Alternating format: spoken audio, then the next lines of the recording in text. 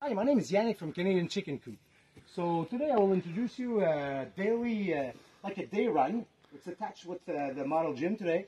If you follow us, it's pretty simple. What we do is we install a little meshing, but it's only a chicken meshing. It's not good for predators. It's only good for chickens, so they won't go all around into your gardens or on your deck. So it's attached to the main coop. You just have to open your door, go to the day run.